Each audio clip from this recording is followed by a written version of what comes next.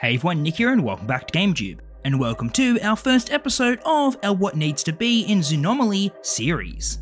So the character we created for today's video is called the Snake.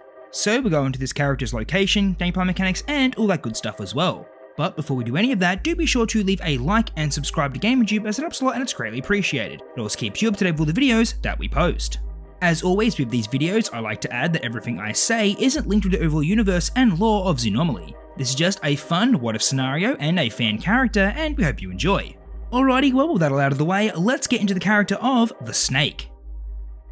So before we get into this new creepy character, let's first take a dive into the setting and overall story of Zoonomaly. So the game has you playing as a new recruit for an organisation known as the Keepers of Bloom Order. Our main protagonist's mission is as follows. A zoo has been taken over by monsters from another dimension called Bloom Order. Our intel suggests that the cause of this monster infestation is locked away behind a massive facility door within the zoo. Someone has broken the key to this door into 20 shards and hid them all around the zoo. It's your job to recover all 20 shards, reassemble the key, and stop whatever is causing this monster infestation. Whoever hid the key shards did not make them easy to find.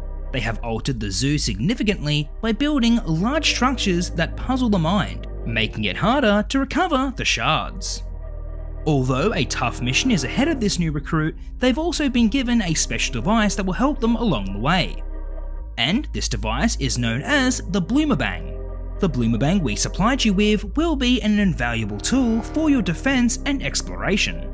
Its powerful blasts of light can deter monsters and push physical objects away. The Bloom Spectrum screen will also allow you to see the invisible radiation given off by anything from Bloom Order. You will find it to be quite helpful on your mission. Good luck!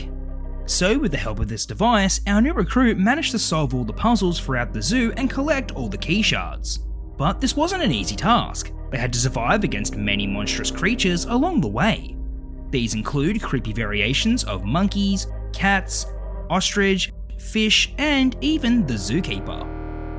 The player had to enter each and every enclosure to collect the key shards, and in the end, they collected all 20 and assembled the key. They then unlocked the large doors and completed their mission. You have completed your mission successfully. After successfully turning off the Bloom machine beneath the zoo, the monsters have been returned to Bloom Order.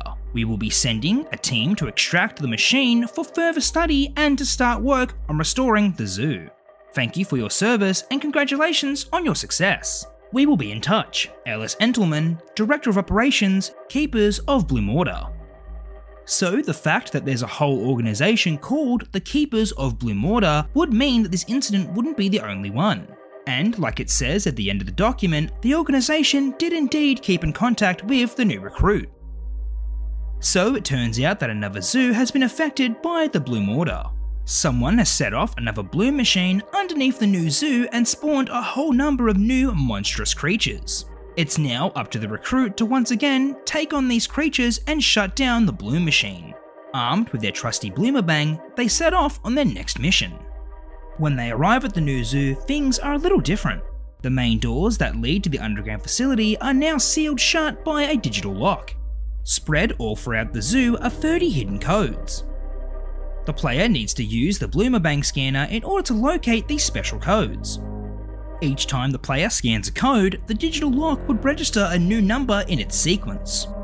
So once again, there's plenty of different animal enclosures that the player can pick from. Each one houses a number of deadly bloom animals that they'll need to deal with. But the first area that they pick is the reptile enclosure. And it's here that houses the first character they'll meet. And this character is the Snake. Like the rest of the bloom animals, the snake is quite the odd looking creature. Instead of a long and slender body, the snake has 4 limbs, 2 legs and 2 arms. But each extremity is a creepy looking snake's tail. The long neck and head appear to be poking out of a strange opening in the body. It's almost like it's using this body and it doesn't belong to them. The snake's mouth is filled with multiple sharp teeth and 2 large deadly fangs. The snake is highly venomous and should be avoided at all costs. One bite from its fangs would inject its lethal bloom venom into its victim and it would all be over. So when the player enters the reptile enclosure, there doesn't seem to be any sign of blue mortar animals anywhere. So they push on and try to locate the hidden codes. In the reptile enclosure, there would be 2 codes. Both of these codes would be kept behind a puzzle. And the first puzzle has the player activating a number of switches. They need to figure out the right sequence in order to reveal the first code. Mainly this would be a guessing game with trial and error, but the player can scan with their bloomerbang to see a hint to which lever is next in the sequence. Eventually they activate all the switches in the correct order, and once that happens, the code can now be scanned. The moment they do, the snake suddenly appears. The player needs to keep their distance and stop it from getting too close. When it comes to the snake, it can be held back by the bloomerbang. One shot will cause its neck and head to retreat back into its body. But this won't last for long, because seconds later, the snake's head would re-emerge and it would be in an angered state. Sometimes the best choice would be to run and hide. The snake would look around for the player, but eventually it would wander off elsewhere in the reptile enclosure. Now the player has to work on finding the second code in this area. After searching around, they find themselves at the next puzzle. This time they need to crawl through a maze and try and locate the code at the end. But as soon as they enter the maze, the snake would enter as well. It would slither out of its strange 4-armed suit and reveal its long body. So now, whilst the player is navigating through this maze, the snake would also be slithering after them. They wouldn't have much time to stop and think about where to go, because the snake would be hot on their tail. If the player stops at all, it wouldn't be long before it bites them and eats them whole. Eventually, after frantically navigating through the maze, they locate the second code. They quickly scan it and another number gets added to the digital lock. The back of the cage maze opens up and the player can now exit. With the 2 codes scanned, that's all that's left for this area. So now the player leaves the snake behind and moves on to find the other codes. But they can only wonder what deadly blue mortar animals await them next. So I think that the snake would be an interesting first choice for the new creatures at the zoo. Not only is their design quite creepy, but I think the gameplay mechanic that they could add would be pretty interesting as well. I like the idea that the snake has a creepy, weird body that they can slither out of and have a different way of chasing the player. I think this could be pretty challenging and definitely keep the player on their toes.